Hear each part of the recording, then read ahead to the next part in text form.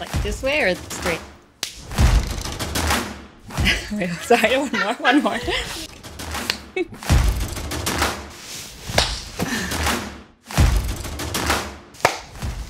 Action.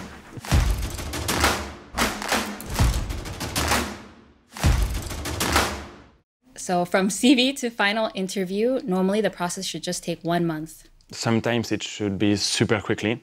For instance, for someone in her team, it took just 2 or 3 days. But usually when you send your application, at least you need to wait 10 days or 2 weeks to have a contact with the recruiter. And after it depends of the recruiter, but the recruiter can share your resume super quickly to the hiring manager. But usually I think we can 1 month, I think, is a good answer from the day when you send your application on the website with the offer. Candidates may think the longer, the better, the more detailed, the better.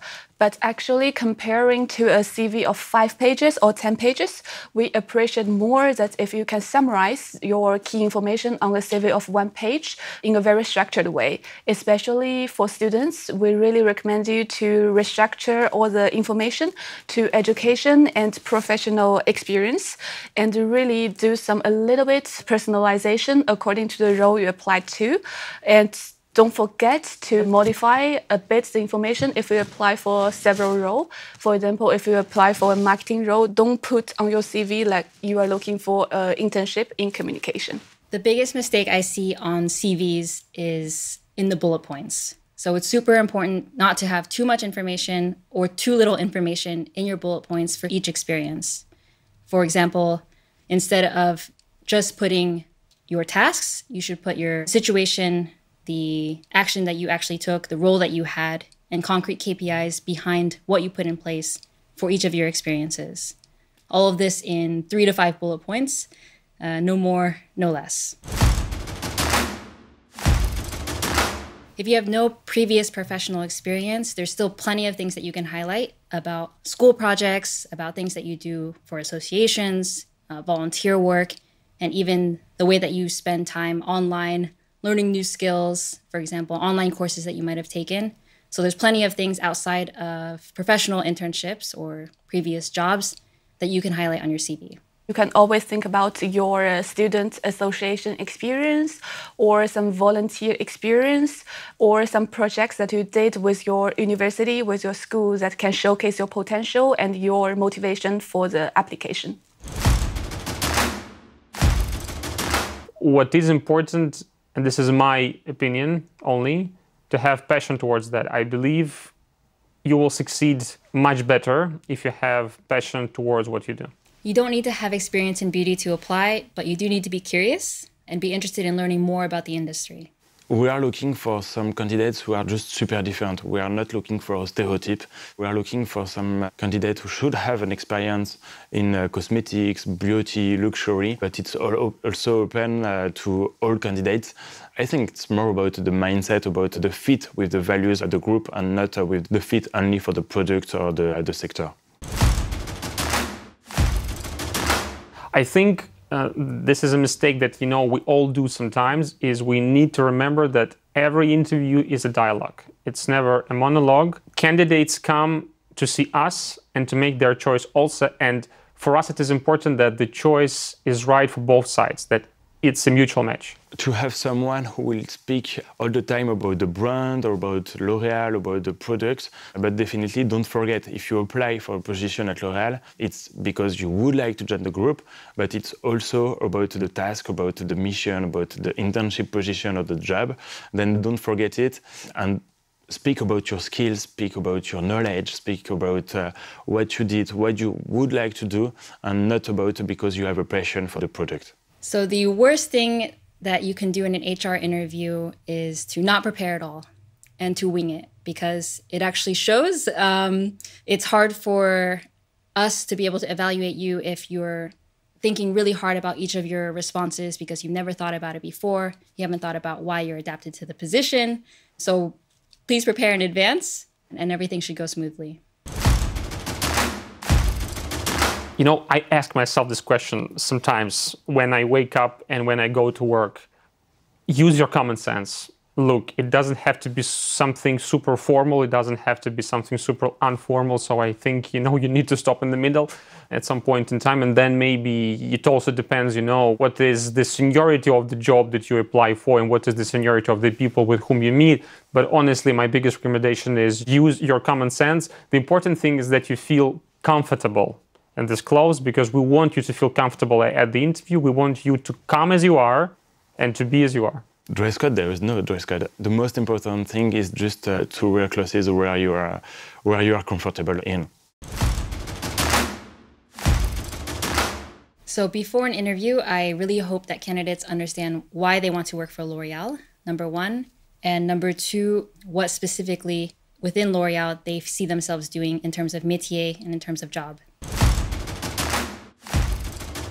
So in the end of the interview, don't hesitate to ask any question if you have anything unclear or you need more clarification during the whole exchange that you have with the recruiter or with the hiring manager. And also the questions in the end is a very good opportunity for you to showcase your motivation and to showcase your curiosity again to the interviewer. For example, you can ask questions related to the job content. What is the expectation of the role? What is the key to success? And what could you learn if you are hired in the role? I do the recruitment for HR. So I think it's important to have some question for your recruiter. Now, thanks to LinkedIn, you can see the profile of your recruiter. You can find many information about him or her. And I think for the question or the last question, it's interesting to ask about the HR vision or what's a good HRD and about the values of L'Oreal and why it's matching or not for some different people. But you have to find definitely an interest in L'Oreal with your question, and you can also ask back a question that the recruiter should ask to you a few minutes before. So at the end of the interview, of course, you should prepare your questions in advance about specifically the post and the culture of the company. So for example, you could ask directly to the person that is interviewing you more specifically about how they feel about the culture of the company and what they see as the key challenges for the specific position. It's best to focus on questions that are not things that you can just find online easily by yourself, and instead focus more on questions that are adapted to the specific job. So you may think entering L'Oreal, you need to wear high heels, lipsticks, makeup every day. Oh, but actually it's not true. So the most important mindset here at L'Oreal is, on the one hand, you need to have a very strategic thinking. You are able to step out of your operational work, think big, think ahead, to have the vision of the future. And on the other hand, you need to be also well performed in your operational work, be very efficient, and to take initiatives in your daily work. We need people who dare.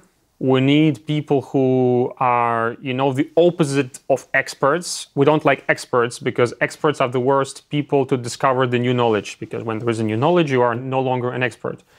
We are looking for people who are very curious. The important thing in L'Oreal, because we are pretty diverse in our HQ, in our countries, we need you to have a very open mindset and very collaborative mindset, because we believe that the best things go through collaboration.